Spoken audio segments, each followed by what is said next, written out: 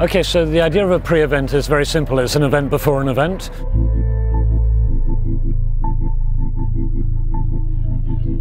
The key thing is to give people time and space to hang out and socialize and get to know each other before the mad rush of the big event. People could break off into groups and do things like inspire each other, educate each other. People are traveling a long way, and before the event starts, people gather from different countries. And the idea of a pre-event is a thing you can go to before it starts. So what makes live events so much more valuable than watching content on video is having the opportunity to meet people. When I first heard this idea, I just immediately thought it was brilliant. And it became clear to me that this is something that can be done as a part of any conference, any event, any time or place where people are traveling from far away. They want extra. They want an extra bonus opportunity to interact with each other. So many events that I've been to, including 12 TEDs and more other conferences than I can count, is that everyone arrives, you don't know anyone, you're in a room full of people, it's an enormous crowd, very intimidating. So the pre-event extends one of the most valuable parts of the event for me. Many events have a calendar that's so dense that there isn't really much social time or opportunity to meet the other people. It was amazing because I already had a little posse, already knew a little bit to share with other people as well, other organizers, so it was great.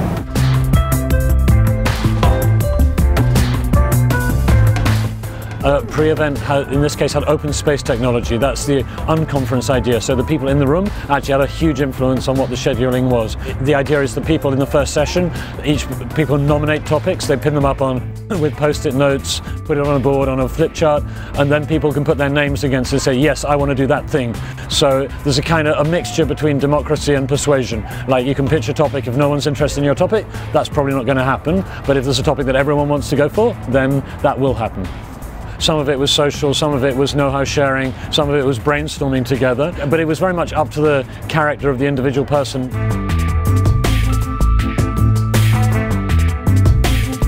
There were people like Anne from Denmark who were here for the first time, and she said it was wonderful for her because it would be quite intimidating to walk into a room with 500 people she doesn't know, and this gave her like a stage where she could get to know a core of people who became like the social glue for the rest of the event. Maybe that's an exaggeration, but I heard that from multiple sources. Pre-event was good for me as a first-timer because it gave me a chance to connect to a lot of people. So that when I got at the TED Fest, I had some familiar faces that I could connect with, and that gave me a great way of sort of bonding with the whole community.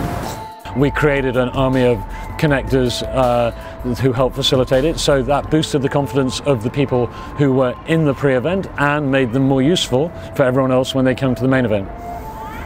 Getting to know them and actually getting to have some fun with them and discuss the things that bring us together allowed me to enjoy the main event much better. I already knew that I had some fast friends, so it was pretty cool.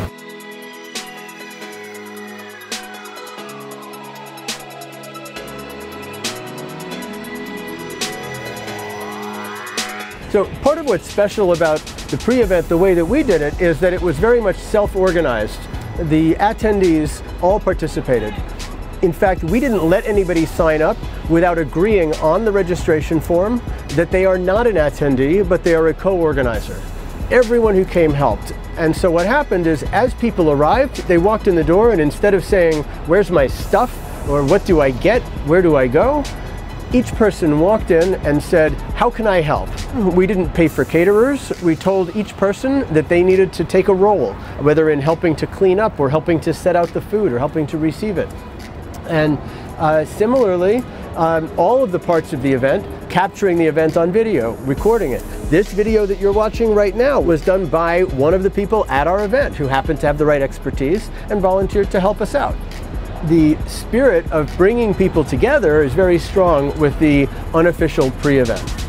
If somebody had an idea, every time we got a request that someone said, "Hey, you should do this, you should do that, I wish your event would have such and such in it," we said, "Great, you're in charge of creating that.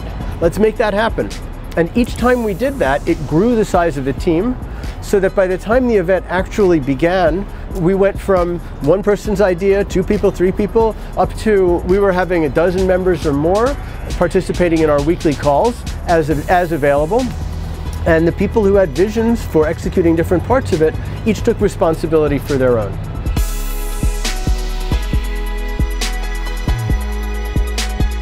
We worked together with the event's producers to create an authorized adjunct activity. And then each week we had a Google Hangout where everyone who wanted to have a say in how the pre-event happened was welcome to join. One of our priorities was making sure that this pre-event would have lasting value. So we made sure that someone's role was to photograph copies of all of the notes that were taken in all of the sessions, which created deliverables that we have shared with everybody who participated.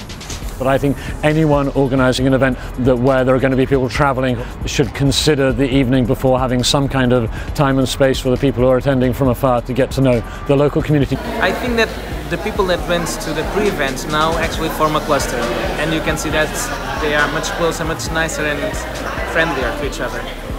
One of the outcomes I'm the most proud of is that right now I'm at the main event and I see our participants in the crowd walking around and sharing with others how amazing this pre-event was. It's as if we've created a small tribe within this larger community, and to me this is incredibly rewarding to see, and I feel like we've had a success. So that's what pre-events do. We've done this one as an experiment, and we're exploring ways to extend the model to other conferences. This is a potentially scalable idea that could be done in any country, in any culture, anywhere on planet Earth.